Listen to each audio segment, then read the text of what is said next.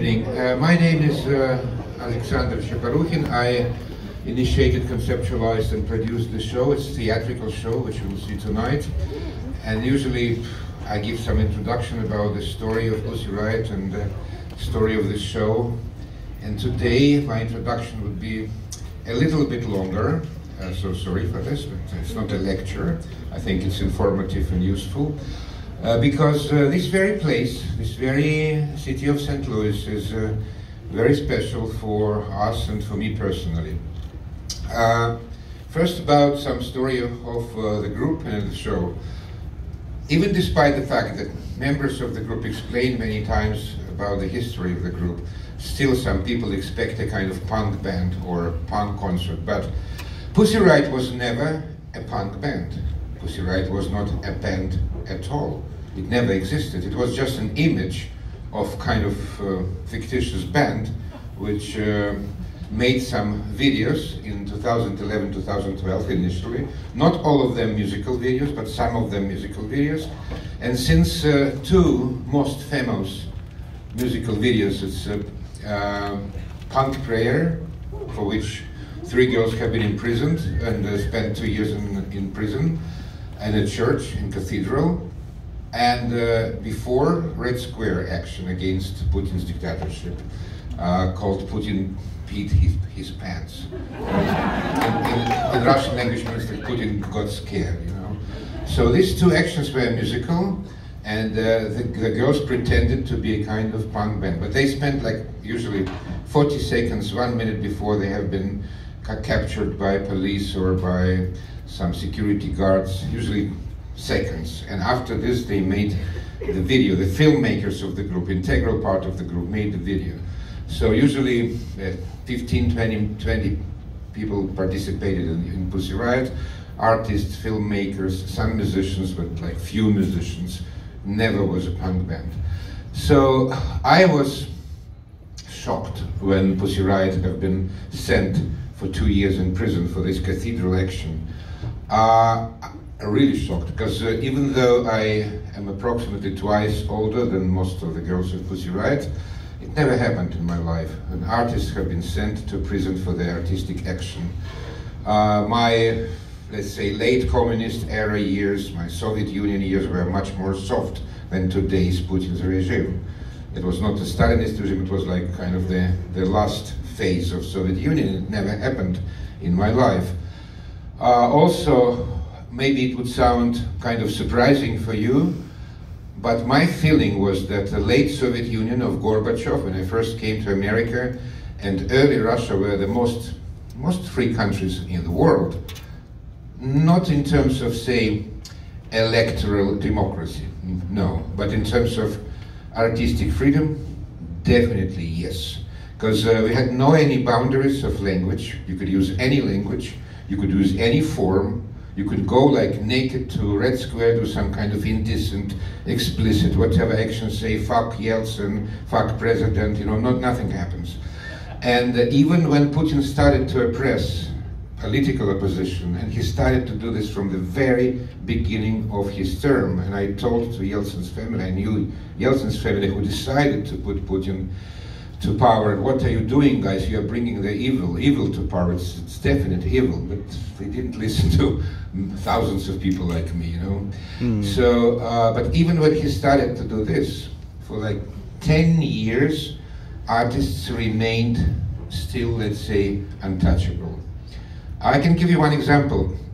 Voina art group, the war art group, kind of predecessors of PUssy Riot. Several members, Nadia Tolokonnikova, who now lives in Los Angeles, one of the girls who were imprisoned, she was a member of Voina group before founding PUssy Riot.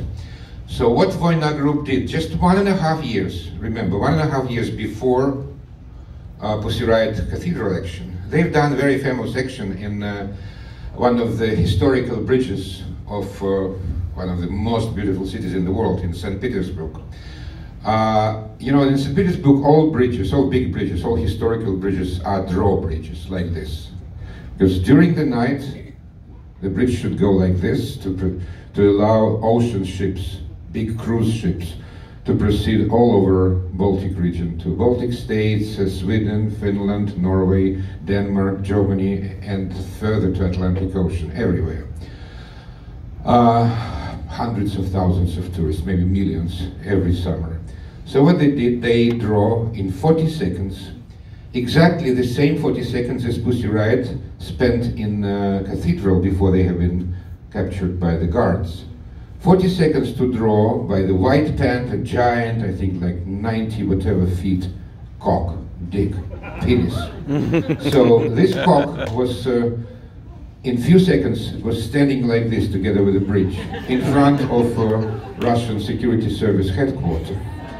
And the action was called cock captured by FSB, the security service. So then all these passengers of ships from all over the world, couples, non-couples, young, old, Russians, non-Russians, everybody, were photographed with this cock as a backdrop.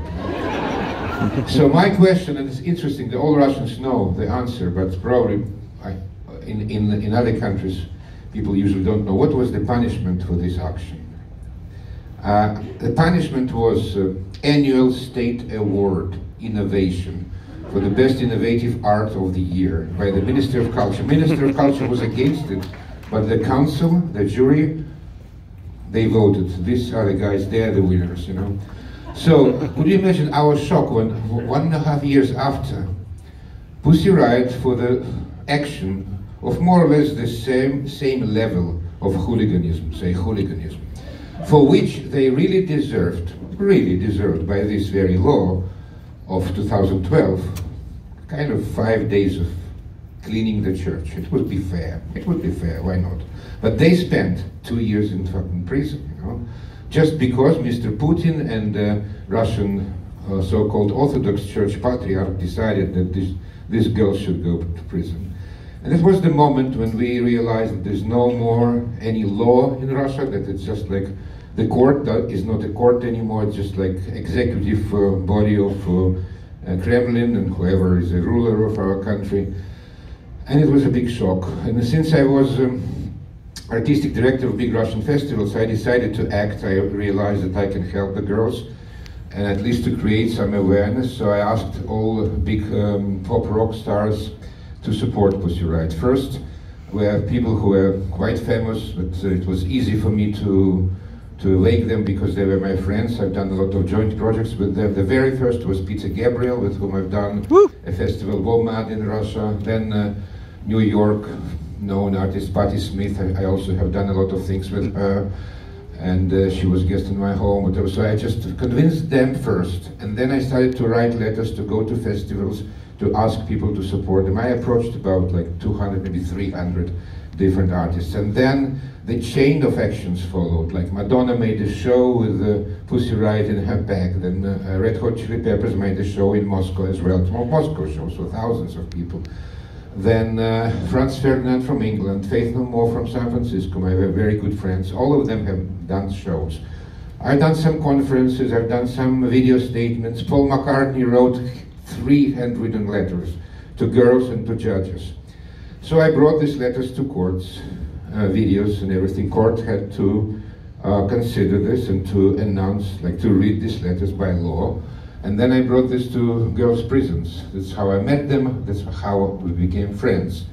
And of course, I don't think that this international support impacted somehow the decision of so-called court, but definitely it made life of the girls happier. It's possible, believe me, to be happier even in prison. So we became friends, we started to travel, and it's interesting that people, especially people abroad, but in Russia as well, they associate PUssy Riot with these 2 most recognizable faces, Nadia and Masha, and they think this is PUssy Riot. But people don't realize that Nadia and Masha, except some talking after the release from prison, and founding the very powerful media organization, online media called Media Zona, defending human rights and you know, against police violence and government violence. This is the very, very important things they've done. But they never ever performed as artists on stage. Their projects are completely distinct. All these songs in English, they are neither songs, nothing to do with the earlier songs of PUssy Riot and whatever we do now with this collective. So it's very distinct. And in 2016, I asked Masha, we are talking all over the world, we meet ministers, prime ministers, like Uma Thurman, like Madonna, everybody, but let's do something creative on stage. Yes, you are not a musician, but you have very good writing talent, you have some power, some presence, let's do something. We will combine music, your word, your story, your personal story with PUssy Riot, and historical video of insider filmmakers of PUssy Riot. So I spent like 1 year to convince her, then she says, I have a text, it's like a book, we should publish this book. But first we started the tour from America, not St. Louis, but from America. And then we made about 400 performances all over the world. We published the book in 12 languages, including USA, UK, Australia, Germany, France, Brazil, Czech Republic, Japan, Hungary, many countries. Then pandemic break happened, and then Masha was arrested again for almost 1.5 years, in 2021, 2022. Nobody left Russia, by the way, we all were in Russia. So she was arrested for just one Instagram post supporting Russian opposition leader Alexei Navalny, who was, as you remember, poisoned and then put to prison, for one Instagram post. It shows you that in 2012 we are shocked but very unlawful, against the law, 2 years imprisonment of the girls. Now, according to the new law, they made like hundreds of these laws, which allows them, our government, to put people to prison for like 10 years for Instagram post, for 20 years for some kind of, open speeches against President Putin. So like discreditation of army or something like this, many kind of things which allow them like kind of lawfully, according to the law, to put people to prison forever. So Masha spent all these 2 years like house arrest, jail, house arrest, jail, house arrest, jail, and she had to go to another prison colony in the end of April 2022, last year. And now this part of the story why St. Louis is so special for us. I was here as a guest of Susan Barrett Barrera Projects, several months. We tried to do something together, and she helped a lot to me, to my family, and to the girls. And she was witnessing how I was communicating with Masha, trying to convince her to try to escape from Russia, because it's hard, but it's still possible. She didn't have Russian passport. Passport was confiscated by the police. The police car was near her apartment building, and she had to go to the court and to the next prison colony next day. But policemen sometimes also sleep. So Masha's girlfriend Lucy, she brought the food courier uniform to her.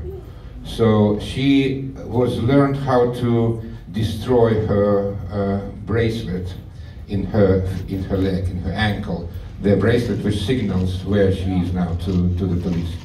And she somehow managed to do this. And I was on the phone all the time, and so a lot of people were on the phone with her. So she escaped from police as a food courier. By the way, this is a big story about this in New York Times. Probably some of you read about this. And she took a car, and it's about 700 miles to Lithuania. She tried 3 times.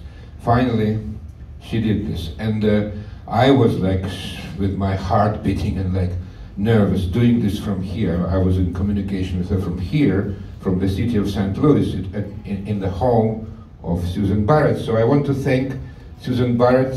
By the way, is she here today? Is Susan here today? Yeah? I hope she should be here. So I thank her and her colleagues for helping us in 2021, 2022. That's why we're here, because when we've got a Woody Guthrie Prize this year. It's a very good prize. Last year Bruce Springsteen was the winner, and some agent told us, let's do the tour in States. Of course, after 6 years of break, we've done everywhere, but not in the United States. And I said, okay, let's do it, but only if we include St. Louis. He says, oh, St. Louis, there's no... And he said, really, he said, listen, Simple, is that crazy? It's like no market there. It's no people who would be interested. You have like 5 people there. I say, no. I must get here just because I'm grateful to whatever this city and particularly Susan did for us. And I don't care about market. I care about people, about you guys. So thank you very much for coming. Woo! So, by the way, Masha, after all this 1.5 years of nomadic life, without passport, without proper documents, recently, like a few months ago, she has got from President, Parliament, and Prime Minister of Iceland, the citizenship of Iceland. So thank you, Iceland. So now St. Louis and Iceland are very special places for us. Iceland is a little bit smaller anyway. So, about some other members of PUssy Riot. Diana Burkot, she plays drums, she's a drummer, keyboards, electronic programming. She was an initial member of PUssy Riot. She was in Cathedral, in church, but she was one of the 2 girls who escaped arrest. And she also performs as a pop singer and electronic music composer with a project called Rosemary Loves Blackberry, and yesterday she did part of the show in the gallery here in St. Louis. Then Olga Borisova, she's a younger member of our group. She was a 19 years old police officer in St. Petersburg, but later she probably decided that it's more interesting and more, say, useful for humankind to become a member of PUssy Riot instead of police. So she spent a lot of time with Masha with protest actions. They have been arrested together many times. So they've done actions from northeast Siberia, Polar Circle Siberia, to Trump Tower in New York against political imprisonment. And also she is a creative editor of Masha's books. Riot Day's book, our show is based on this book now, and the next book, and I think we'll do another show as well. So, and she's a very important person, but 1.5 years ago we asked her, listen, why don't you go on stage? Why don't you perform with us? You are a kind of insider of this project, you know this, try to be an artist. So she is a perfect part of our show for the last 1.5 years. So then, last but not least, Alina Petrova, she graduated from Tchaikovsky Conservatory of Moscow, one of the best musical institutions of the world. She is a professional viola player, but last years she's more into composing post-contemporary, post-academic music, some improvisational music. She played with many American musicians like John Zorn, Bengal McCann, and others.